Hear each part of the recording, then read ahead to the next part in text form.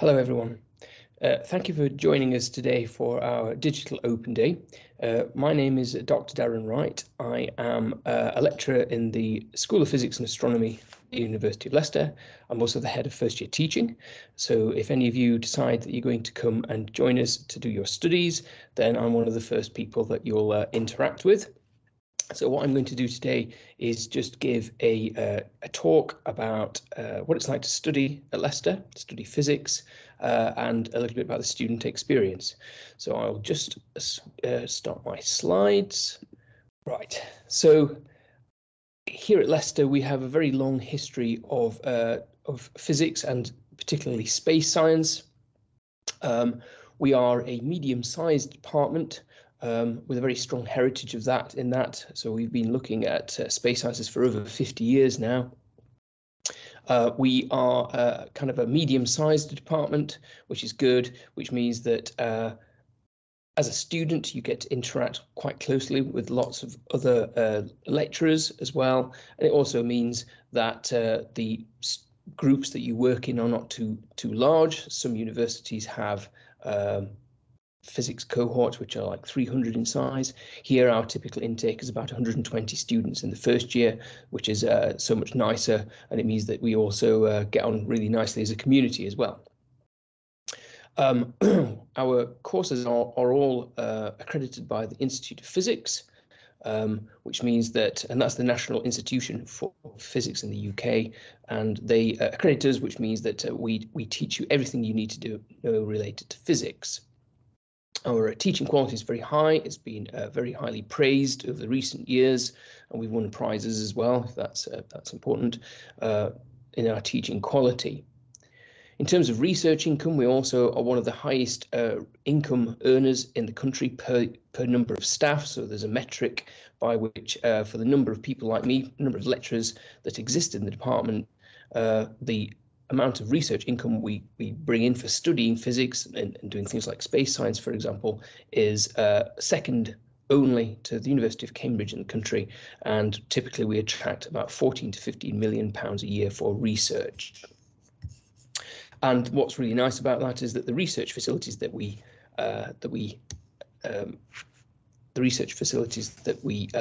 bring or have in the university means that you get to interact with them as students in our department. So here we've got a slide. This is a kind of a moving slide with images and so on it, just to demonstrate some of the projects that we've been involved with over the years. You can see James Webb Space Telescope there. We are an institute which is involved with that, so we get data directly from that system. And as potential third and fourth year project students, you would get to work with data like that, and you might well be the very first people to see this sort of data and the new images that's coming from that. So it's quite exciting. We have lots of other images in this display. We've got various rockets taking off, different projects. Cassini was a mission that went to Saturn to study Saturn for many years. It's now no longer functioning. Mars Express, and lots of computational astrophysics as well. That relates to the image in the lower left here. We have here a supercomputer facility called Dirac, which is designed to study the evolution of galaxies and how they interact. It's an astrophysical fluids facility, and you need huge computers to be able to model the evolution of millions of stars all at the same time. So that's hosted here in the UK. It's one of the biggest computer systems in the UK. You can also see here in the top left, people designing one of the instruments that's now on board a satellite called Bepi Colombo, which is on its way to Mercury to study that system as well. That's in transit for several years, and we'll get there in 2025. On the top right, we have one of the domes of the university's observatory. So we have more than one observatory here, and these then can be used by students to observe during the evenings, but also for research projects. So you actually get to do things, for example, searching for extrasolar planets, new planets outside our solar system, which could potentially harbour life. And in the lower right, we have an image of one of our research labs designing equipment such as was going to go to Mars to try and search for life on Mars. So there's lots of really exciting research possibilities here at Leicester. In addition to that, we have this new innovation which is called Space Park Leicester, which is a new building which was part funded by Leicester City Council and the local space businesses, or national space businesses, I should say, in order to try and facilitate better space research. We're a space research intensive department, and we work with industries such as Airbus, BAE Systems, Rolls-Royce, etc. These are people that build satellites in order to further progress our understanding of space through space research. So this is a brand new facility. It exists quite close to the university, and we're hopeful that students coming to us will soon be able to work with industrial partners on projects and internships. Okay, for example, Rolls-Royce, which will be really a good bonus for you when you come to the university. So in terms of courses then, we currently offer 3 different degree streams: physics with astrophysics, and physics with space science, reflecting our long history in these areas. You can choose either a BSc, which is a 3-year course, or an integrated master's, which is the so-called MPhys, that's a 4-year course. If you apply to us, it doesn't matter which course you select. You can very easily change between those courses, whether it's a BSc or an MPhys or whichever degree stream you want. You can choose between them or select between them when you come here. It's easy to change. We also offer a foundation year course for those people that want it. And in addition to that, you can also add in either a year in industry or a year abroad. And we'll come back to talk about those in a few minutes. Our typical offers then are at A level, AAB, ABB, or 30 points for the International Baccalaureate. Okay, we'll talk a bit more about that later on as well. So if you're interested in doing a study abroad, we offer the possibility of working abroad for a year in a number of different countries. I've just got 4 listed there. For example, South Africa, the Netherlands, Canada, and Australia. This adds an extra year to your study. Usually this is done in your 3rd year. So if you're doing a BSc, that would turn your degree into a 4-year degree. If you're doing an MPhys, then your 4 years would become 5. A lot of students find this extremely rewarding, and you get to study obviously in a different nation and also diversify your experiences, which is important for your student experience while you're studying. In terms of industrial placements, we offer the opportunity to spend a year in industry as well. We have lots of links with lots of different industries in the UK. A lot of these are space-based, not all. I've got a few of them listed here. I'm not going to go through all of them. So for example, top one there is the UK Space Agency. When you spend a year in industry, that is a paid year. So the industry that takes you on will pay you a salary for that year. Again, it adds an extra year to your studies, but the nice thing is that every student that has ever worked in an industrial placement has always been offered a job in that industry at the end. So that's really good. We do ask for years abroad or years in industry that you achieve a certain level at the end of your 2nd year exams, which is I think 55%, in order to be able to complete the 3rd year either in industry or abroad, just to let you know. But some really exciting opportunities working in industrial placements. As well as studying whilst you're here, it's also very important to have a pleasant student experience, to enjoy your time in Leicester, and to be well looked after whilst you're here. Our department prides itself on being a very welcoming working environment, and it's a small enough department that everybody gets on really well, and it's really welcoming. There's a nice community feeling here between, not just within the students, but also between the students and the staff.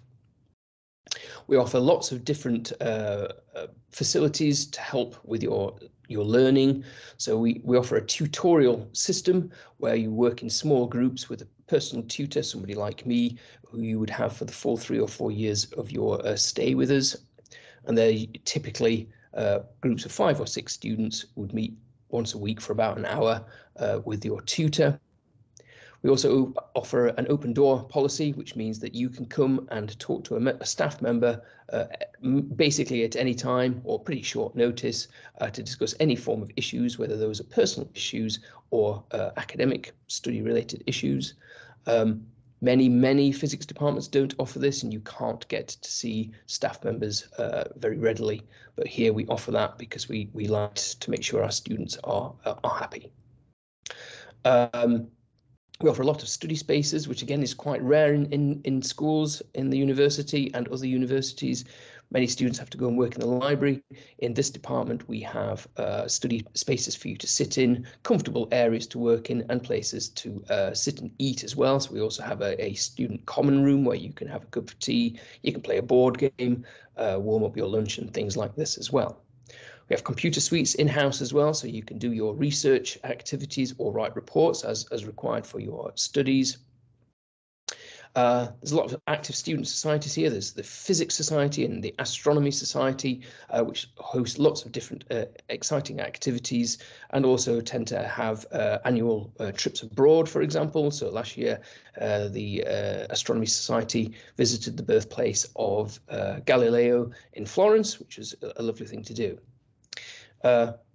What's really important is that students here enjoy a really strong student voice, which means that you get to feedback your views to us, such that if there are various issues, then we get to hear about them and act upon them.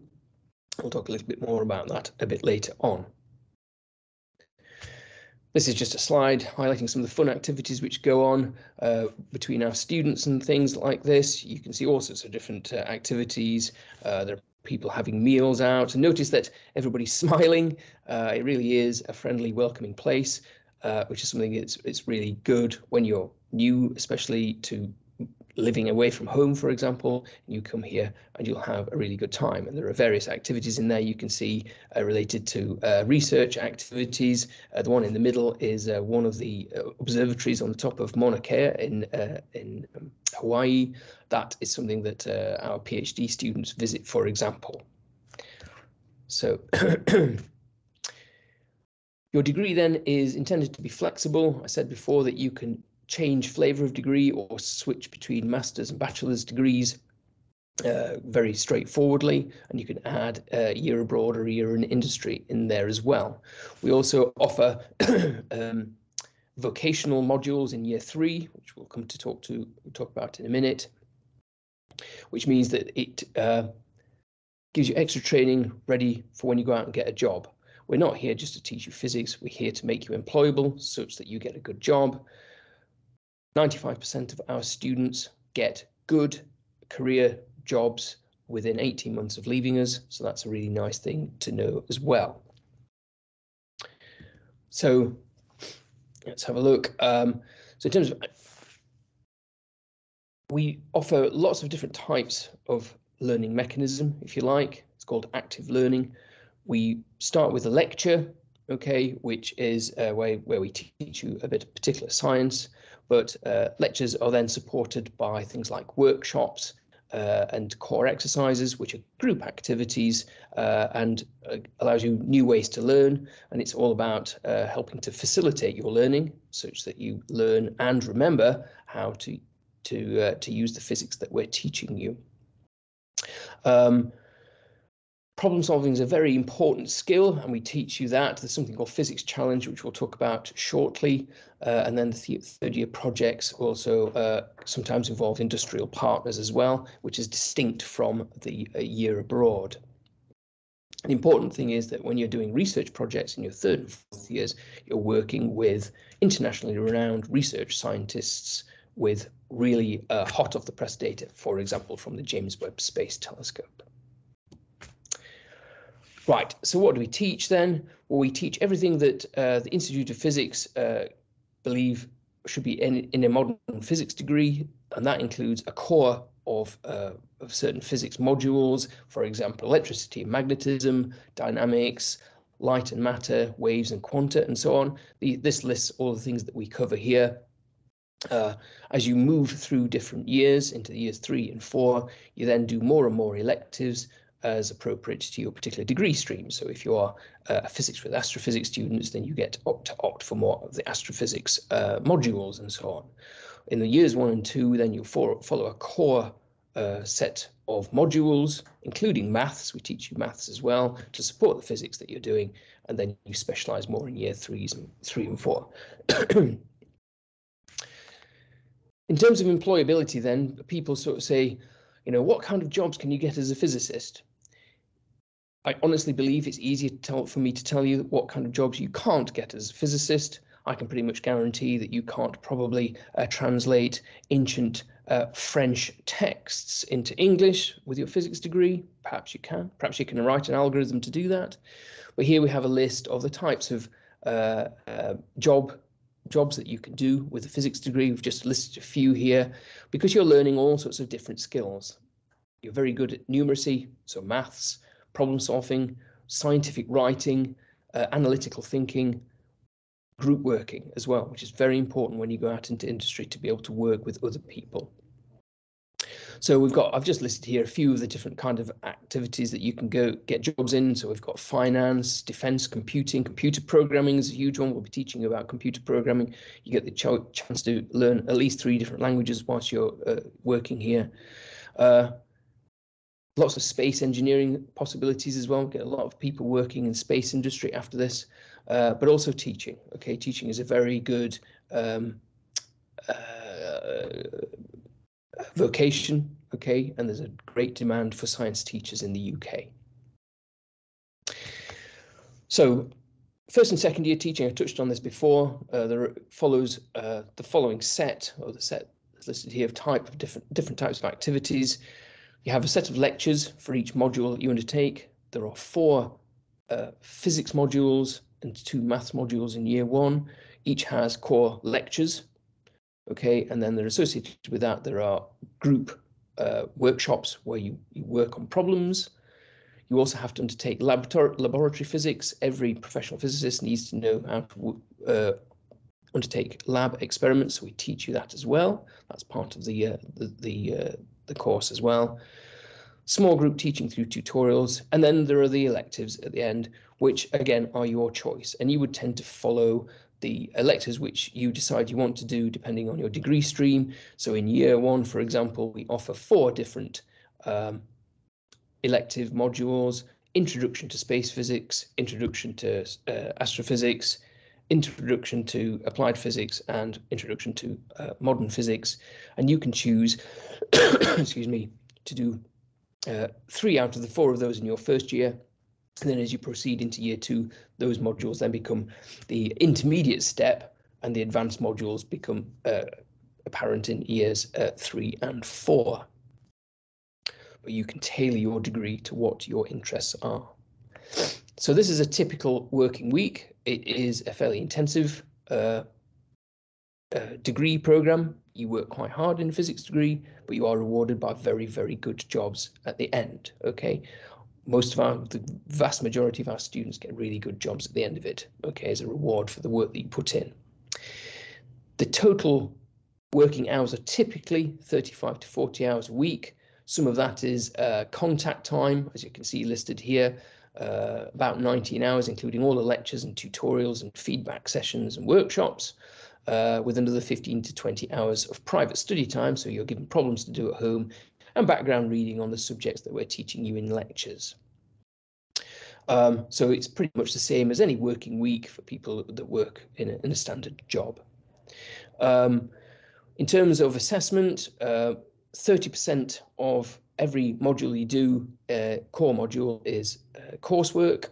Okay, involves a test and work that you do throughout the year, and then there's a 70% exam in the summer to do as well. And then elective modules and lab modules are 100% coursework. As you move into year 3 and 4, you get to do more and more specialist options. I will talk about Physics Challenge a bit more in a moment. There are a set of advanced electives, okay, for people who are really interested in various things related to their degree stream. So I've listed a few here. Supermassive black holes is always very popular course with the astrophysicists. And then we have the space plasma physics course, which deals with space physics as well. But that's not everything. There's lots of different things that's shown on there. In addition to that, we also have vocational courses offered in year 3. So, for example, I run the Physics and Education course with in partnership with local schools, which gives our students the opportunity to go out and get teaching experience for those people who think they might be interested in teaching as a career. Ahead of signing up for a teacher training program, you can get some experience of that. We teach you various different programming languages whilst you're here. We'll start in year 1 with something called R. You'll get to experience C as well, and then you can opt to do Python and numerical methods in year 3. Scientific data analysis is also a very popular one as well, and that's really important again for people who want to go out and use this kind of thing in industry later on. So it's all about getting you trained in the right areas that you're interested in and making you employable. Okay. In terms of 3rd and 4th year specialisms, there's this thing called Physics Challenge, which is a bit more unique compared to other lecture courses. There are no lectures involved, in fact, and what you do is you work on non-standard problems as groups and try and figure out how to solve them. So, for example, these are 3 of the questions that have been asked of the students. I'm not going to go into every one of them. The middle one's my favorite, which is asking how much energy would be required for the Death Star to destroy a planet, and whether that's actually realistic. So could they actually build a Death Star with enough energy to destroy a planet? The good answer is the fact that it isn't possible, thank goodness. So we're not in any danger. In 3rd and 4th years, then there are various other projects that you can undertake. We have these industrial research projects. So these are distinct from the year in industry. These are projects that you can do in year 3, working with local industries and national industries. We've got Airbus and Rolls-Royce again in there, all sorts of different things. Leicester should be beekeepers. Lots of interesting projects. Students get to work on those in groups and really be able to apply the physics that they've learned. So they're hugely popular. You'll also undertake a research project in both year 3 and year 4, and that can be based on very recent data collected by various instruments as part of our research programs here in Leicester. And then down there at the bottom, we've got the thing called Physics Special Topics, where students in year 4 form an editorial board. They write scientific papers on subjects that they think about themselves, and also review papers from other students. I think we've got a slide related to that here. It's actually really interesting. Some of the subjects that the students study are very kind of out of this world, but have often been picked up from press offices around the world. So here we have, this was a few years ago now, one of the news readers in CNN went through one of our students' projects, which was discussed the physics behind Batman and how real it was. We've got the physics of Star Wars. All of these things gained press coverage and appeared on international news, which is really good for the students and for the department as well. Right, so coming towards the end of my presentation, we've got just to talk a little bit about the application process. So applications through UCAS is already open. You can apply anytime you like. I'd recommend that you apply earlier rather than later. As soon as you apply, we can give you an offer to come to Leicester. The deadline for applications, I believe, is the 31st of January. I suggest that you don't leave it to the last minute. As we've said, as I said earlier on, we offer grades AAB to ABB. That's what we ask as our entry tariff. But it is possible to get in here actually with lower grades through clearing. So don't be disheartened if that's a little bit higher than you were expecting. Please do apply anyway, and we'll see what kind of offer we can make to you. If you apply to us and we give you an offer, we will provide you with or offer you the ability to attend an offer holder day after Christmas. We will be running three or four of these between January and April, where you can come along to the department and experience what it's like to be a student here and undertake things like workshops and so on. Excuse me. So if you put that submit your application. We can then send you all of the materials that you need in order to give you a feel for what it's like to study here. But it'd be really nice to welcome you after Christmas on one of our offer holder days. So just to finish off then now, I have a couple of slides with frequently asked questions, which might be useful to you. One of the key ones there, right at the top, is, do I need to buy lots of textbooks? In year one, all textbooks, there are only 2 actually, are provided for you. We teach all of our physics course from a single physics text. You're provided a free copy of that on arrival. We also provide you with our own home-written maths book as well, so you don't need to buy any maths books, or physics books rather, in year one. All books that are required for subsequent courses are available through our library, either as a physical copy, or you can download the PDF version to read on your computer. Okay, so gone are the days of having to spend a large amount of money on books to study. In terms of staff, we have over 40 teaching staff like me. We also have research students and research staff as well in the department. So typically during a module that you're taught, you'll have 2 or 3 lecturers like me interacting with you in various workshops and so on. How do the marks from each year make up my final degree? Your first year is a probationary year. You need to pass that year to get through to year 2. And after that, if you're doing a BSc, you can see there that your final degree mark is based 1/3 on your year 2 and 2/3 on your marks from year 3. And likewise for the MPhys 4-year degree, your marks are weighted according to 20%, 30% and 50% for years 2, 3 and 4.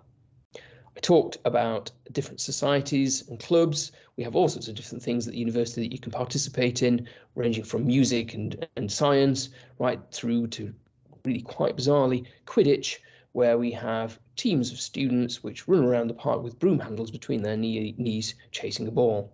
I find that slightly bizarre, but there is an official Quidditch society here. How many students do we take in per year? Typically, if you come to join us next year, we will take in somewhere of the order of 120 students in the first year, which is a nice size cohort. Okay, it means that you get on together as a group, but also there's a good interaction between students and staff. Okay, it's not too big, and the lectures aren't huge. For example, the capacity of lectures is not huge. Number of hours we talked about before, typically working week 35 to 40 hours, and over the course of your entire degree program, I know we talked about individual modules earlier on, approximately 50% or more of your work will be based on coursework, and typically less than 50% on average across the 3 or 4 years will be based on exams, which is good because not everybody likes exams, of course. So that's all I have to say today. Thank you for your attention. I really hope that we'll see you join us next year. In the meantime, have a good Christmas. Take care. Nice to meet you.